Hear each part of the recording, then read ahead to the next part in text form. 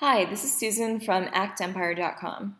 Today I want to go over a problem that involves the method of moments as well as value at risk. Before I get started, I want to thank everyone for your input and suggestions on our previous video. Some of you mentioned that it would be nice to have the problem statement sort of float at the top as we go through the calculations. Unfortunately, we don't know how to make good use of our space if we were to do that, so instead I want to remind you that you can go down to the info bar here in the video, find that link to a PDF which contains the bare bones of everything I'm going through right now, as well as the problem statement.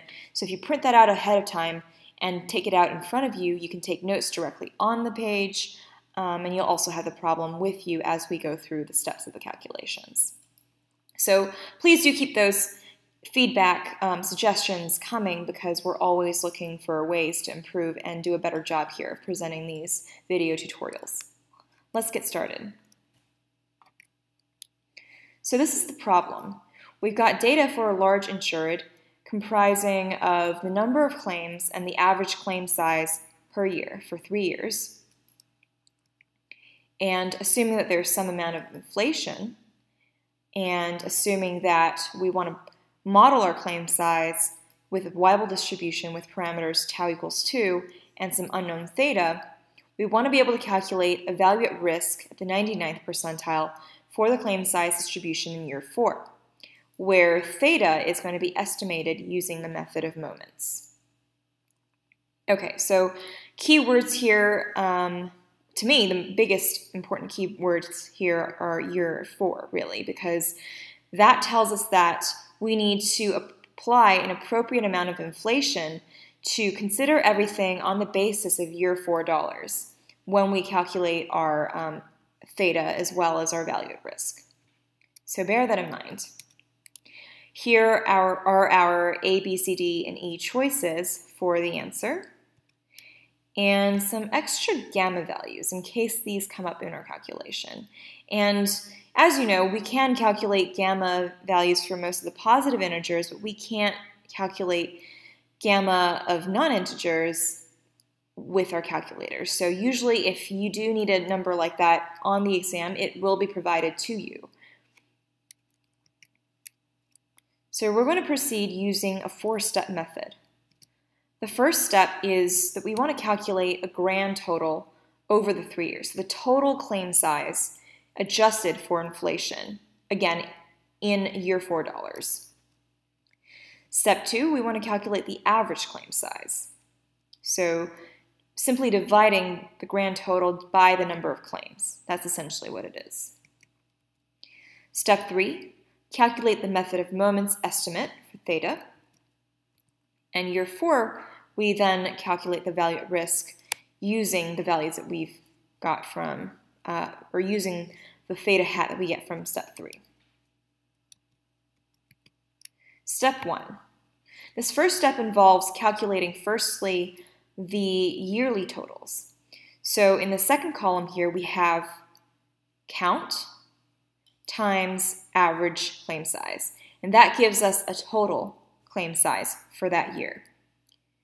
Next, we want to apply a suitable inflation factor for each year. Let's start at the bottom here. So all the dollars paid out in year 3 have had 1 year for inflation to occur, so our inflation factor will simply be 1 plus 8%, or 1.08.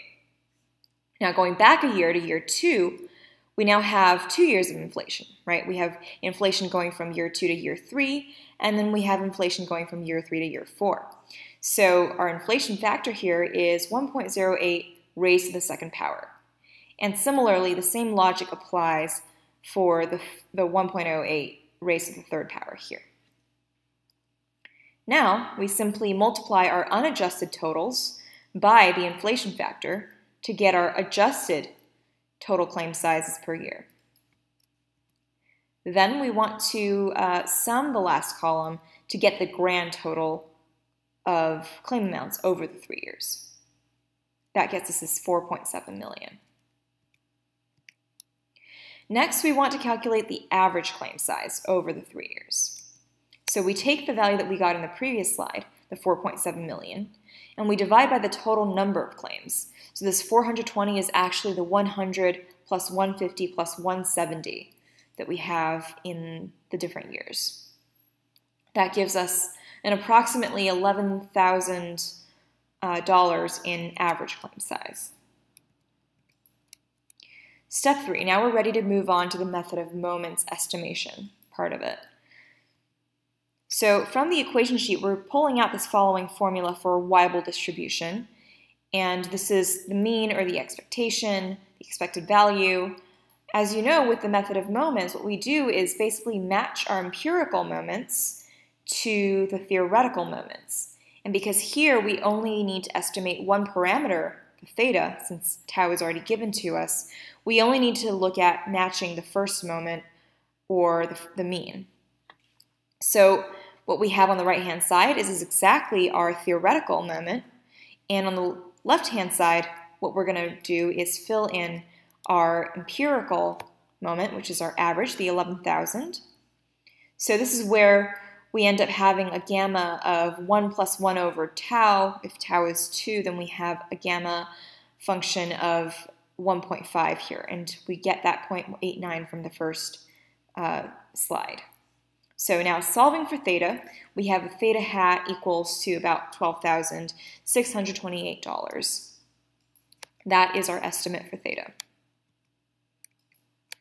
Now we're ready to calculate the value at risk. Value at risk is also given on the equation sheet in closed form.